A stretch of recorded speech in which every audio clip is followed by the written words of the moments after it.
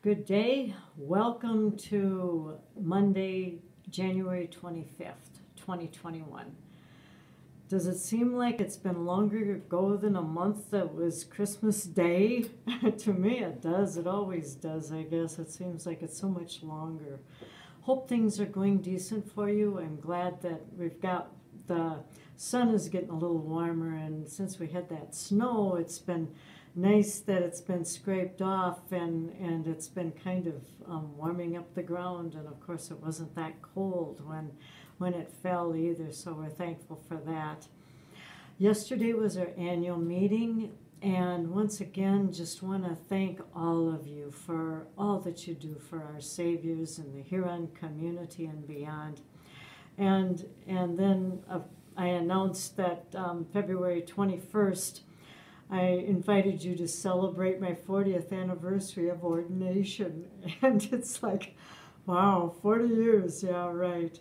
And anyway, just Bishop Costanza is planning to be with us in person. Of course, it depends on the weather, and if we have another uptick in COVID, it's going to change things too for us. But we'll hopefully be able to do that in now less than a month. And so just thank you for all of your support and the work that we can do together. I think of those 40 years, and now, so when you start out being a pastor, it's just so challenging. And it's like all of this stuff is placed in your hands, and this is expected of you, that's expected of you.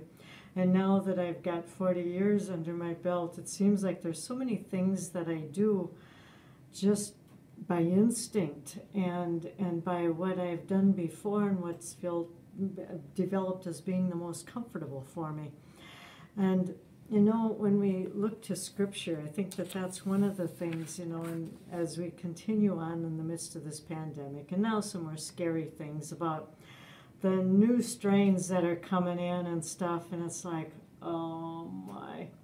And all I can say, we need to turn to God for God's Word. The psalm that was for yesterday, Psalm 62, I did not read it in worship, but it was on the online one. And it goes like this: For God alone I wait in silence. Truly my hope is in God. God alone is my rock and my salvation, my stronghold, so that I shall never be shaken. In God is my deliverance and my honor. God is my strong rock and my refuge. Put your trust in God always, O people. Pour out your hearts before the one who is our refuge. Those of high degree are but a fleeting breath. Those of low estate just cannot be trusted.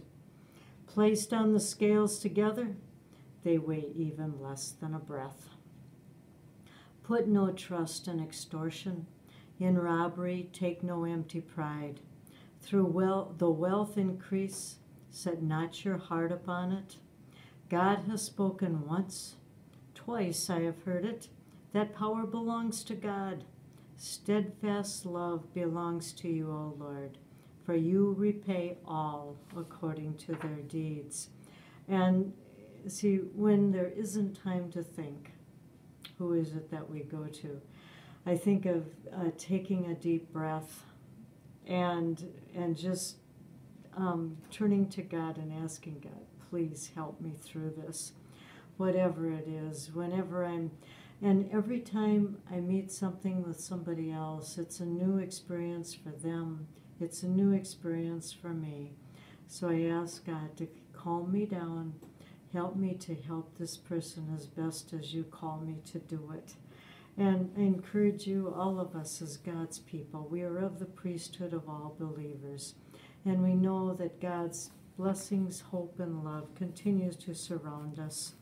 And when there isn't time to think of God. May that be the first thing that comes to mind. Mine has had to be, along with a deep breath, since God is my breath. And I'd like to share with you a prayer that is entitled, When There Isn't Time to Think, by Herb Brokering and Surprise Me, Jesus. Lord, There are so many things I do without thinking. There are the automatic things that must be done. Then when there isn't time to think. There are the habits, the involuntary acts of my life. I have no control over some habits.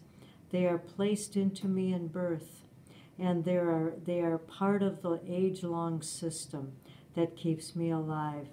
Some are actions I have learned through the years of my life.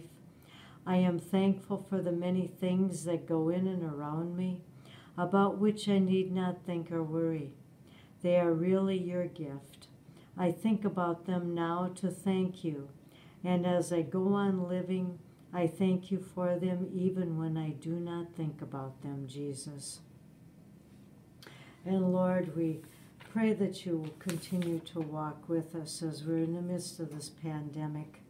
Amid all the turmoil and changes in our world, your love is steadfast. Your strength never fails. In our times of danger and trouble, be to us a sure guardian, a rock of defense. We pray for the leaders of our nation. Guide them with your wisdom, comfort those who are in distress, and grant us courage and hope to face the future. And Lord, all who are ill or in need of your healing hand, we pray that it rest upon them, that they may rest assured of your healing strength being abiding with them. And Lord, now as we continue on in our day, we pray that you continue to walk with us. Anything else that you see that we need, grant us through the prayer your Son taught us. Our Father, who art in heaven, hallowed be thy name. Thy kingdom come, thy will be done, on earth as it is in heaven. Give us this day our daily bread, and forgive us our trespasses as we forgive those who trespass against us.